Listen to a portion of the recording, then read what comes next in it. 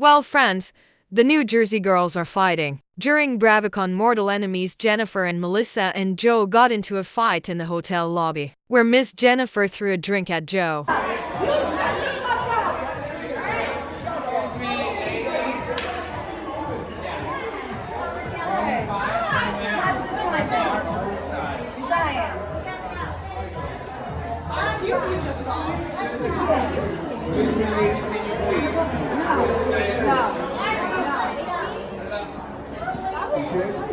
I'm okay, they don't use something like that. You little fucking pipsqueak! You little fucking Popeye! That's what you are, Popeye the Sailor Man! You fucking loser! You get the fuck out of here, you fucking piece of shit! Don't even fucking try to touch me! Don't even try to touch me! No! Stay away! You tell me nasty, I'm out of class? She's started! No, she doesn't say anything mean about you. They gotta stop talking to me that way, Frank. You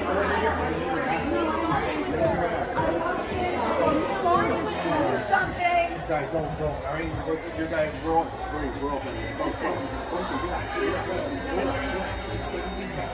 He told me shut the fuck up, piece of shit. He's fuck that little Napoleon piece of shit. Damn.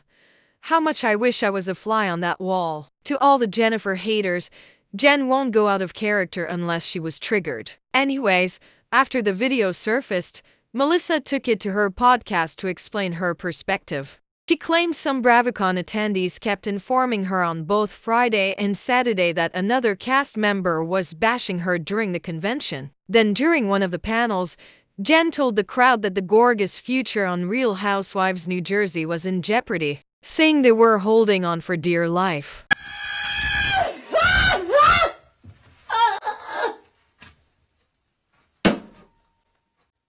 LOL. Sorry, but I love me some Jen. She's so messy and funny. Y'all, Melissa clapped back via her podcast saying, first of all, stay in your lane. Second of all, I'm not sure which show you're watching.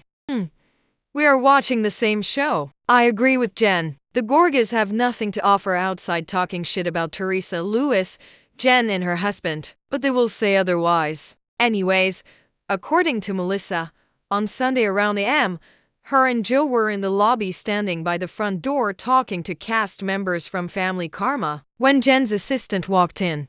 Melissa claimed Jen gave her a snarky stare in her eyes as she made her way toward the elevators, prompting Melissa to allegedly say, "Keep moving, wannabe. Come on, loser. Just keep walking. There's the elevator." She insisted there was no yelling or screaming on her part, but that Jen, whom she insinuated was not sober because she had been at a party before, did not like the comment.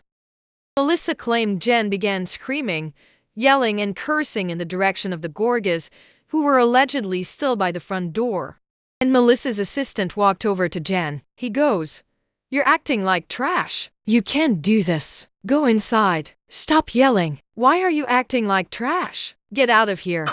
Wait a minute, hold up!